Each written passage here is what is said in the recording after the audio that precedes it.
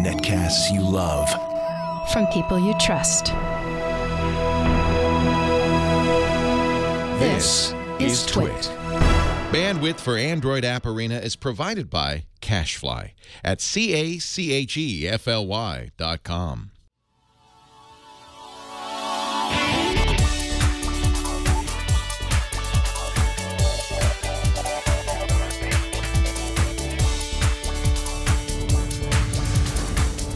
This is Android App Arena episode 44 for Wednesday, May 6th, 2015.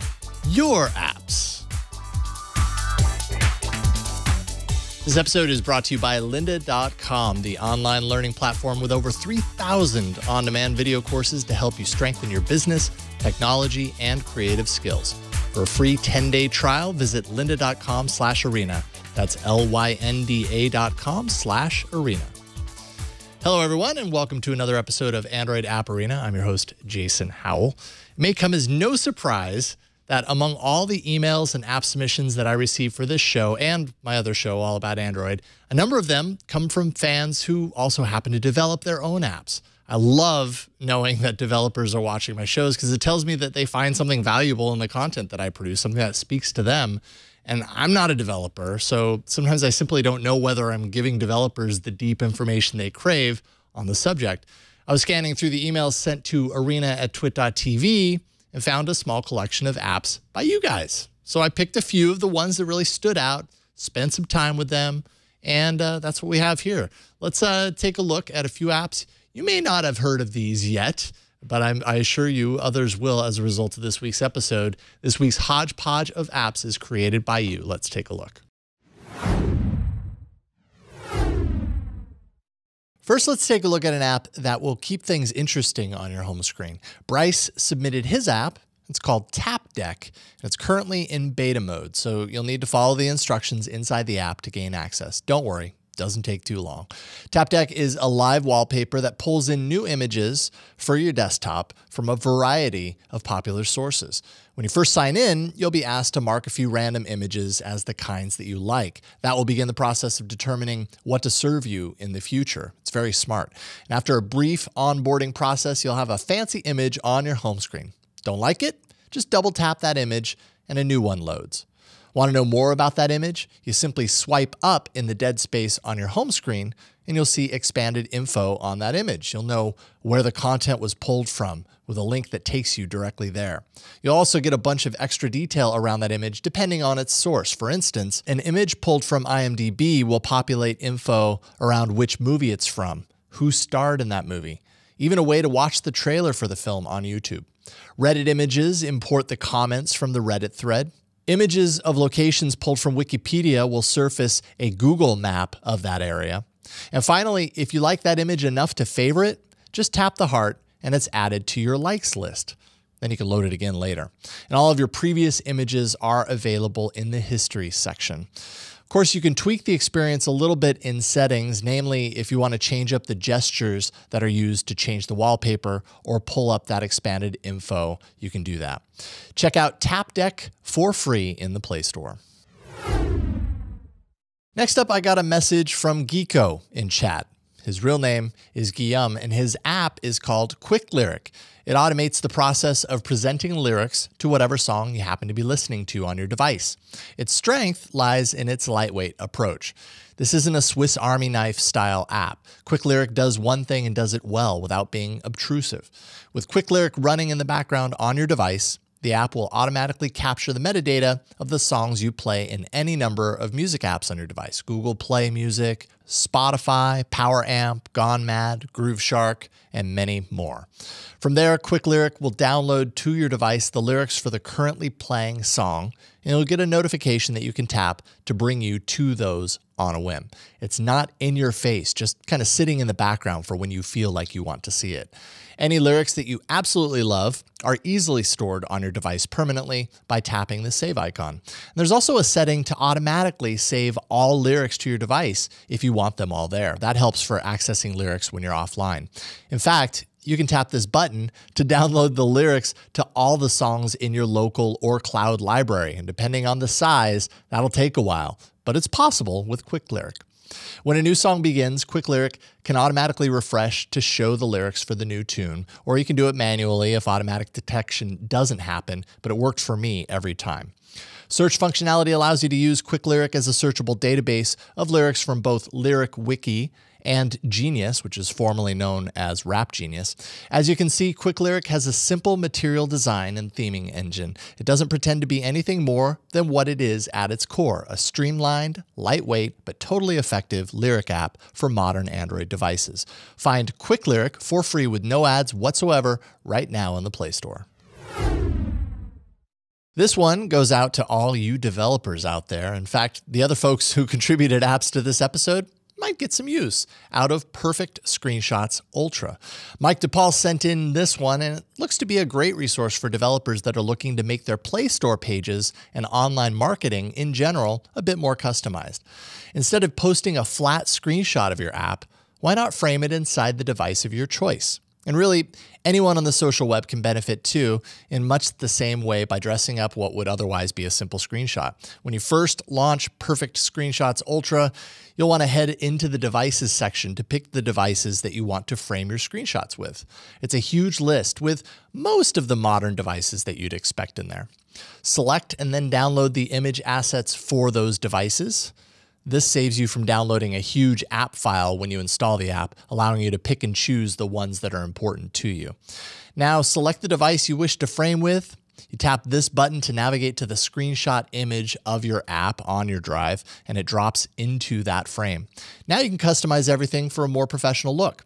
This overflow menu gives you a few screen tweaks like adding a glare on the screen, a shadow below the device, and even a drop shadow behind the device. You can also tweak the screen margins that are set inside the frame.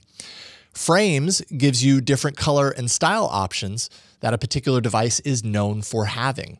And background deals with the empty space behind the device frame. Here you can set it to a solid color, and those are actually chosen from the dominant colors within your screenshot. Or pull in an enlarged version of your screenshot with a few blurring options so it isn't so distracting. And when you like what you have, just tap the Save button and it's saved to your screenshots folder and ready to share. I did find the app a little slow to render at times, but if you're patient, it can make creating solid images for your app a bit easier than other more manual options. Find Perfect Screenshot for free with an Ultra version for 99 cents in the Play Store. All right, cool stuff. This is the beauty of app development for mobile. There may be, other apps that do these things in different ways. There's always room for a new interpretation or a refined, simplified design.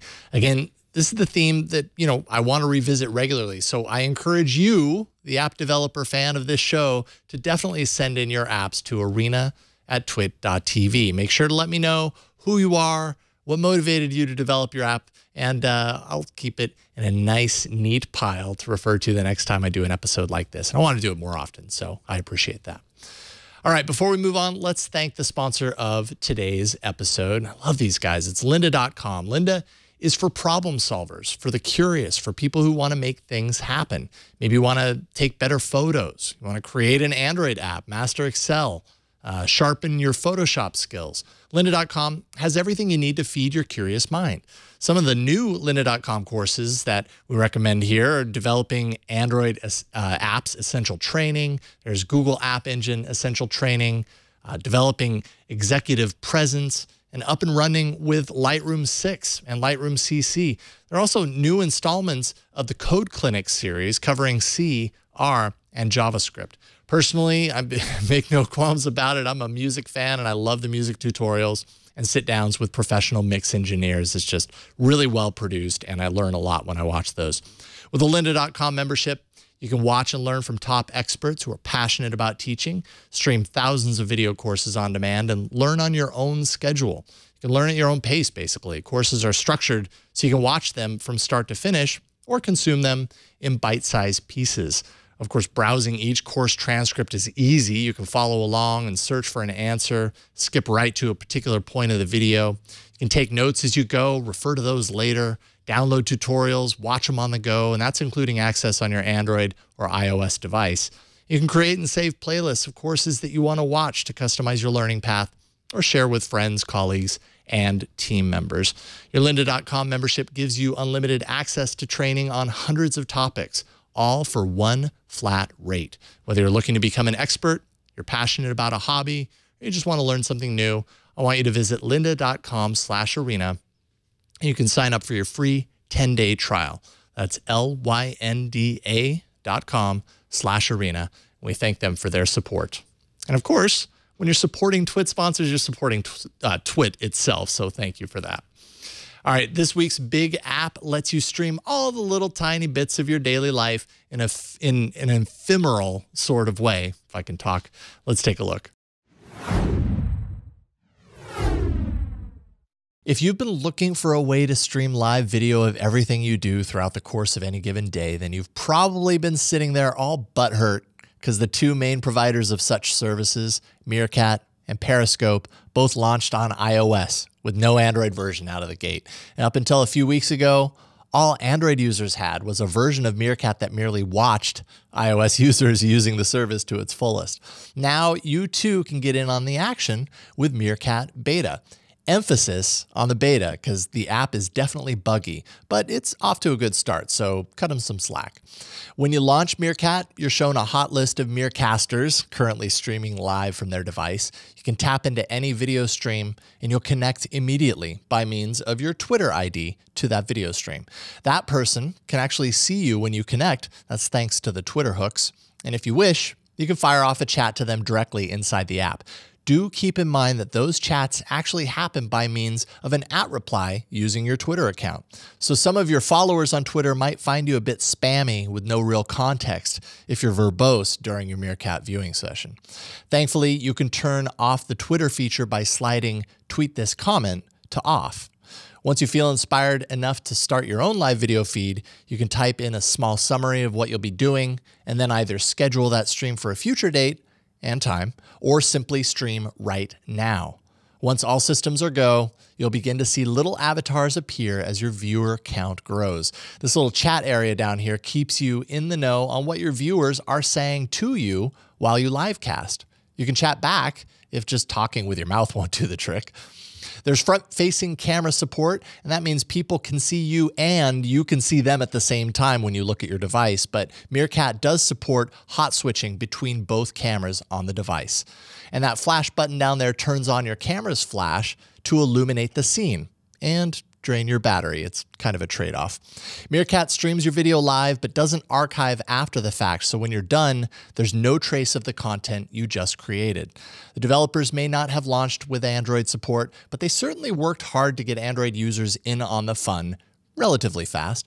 Just forgive a bit of bugginess while they iron things out. Find Meerkat Beta in the Play Store for free.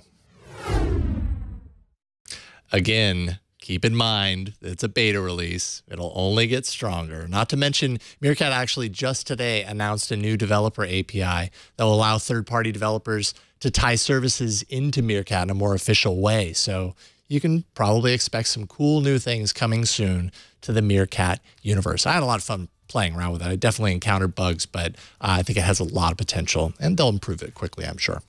As always, I love hearing from you, particularly as relates to this week. Developers, also fans of this show, if you guys can get in touch with me and send me your apps, I really appreciate it. I will include it in a future episode. Send that to arena@twit.tv. There's also a subreddit for the show where I post categories and ask you to tell me about your favorite apps, why you love them so much. I also have one in there, in fact, for developers to post their apps to. If you have input on some of your favorite apps or your app in general, just go to androidapparena.reddit.com and you can share them with me there. You can find me on Google+. I talk all about Android there from time to time. I also host a live viewing party of each week's episode of Android App Arena. I'll be on set to answer any questions you might have about the apps in the show, really anything in the Android world. That happens every Wednesday at 4:30 p.m. Pacific, following Tech News Tonight at live.twit.tv. And if you missed that live taping, you can catch each week's episode later that night on the site and in the feeds. And you can just go to twit.tv/arena to find all that information. All right, that's it, folks. Thank you so much for joining me today. My name is Jason Howell, and I will see you next week in the arena.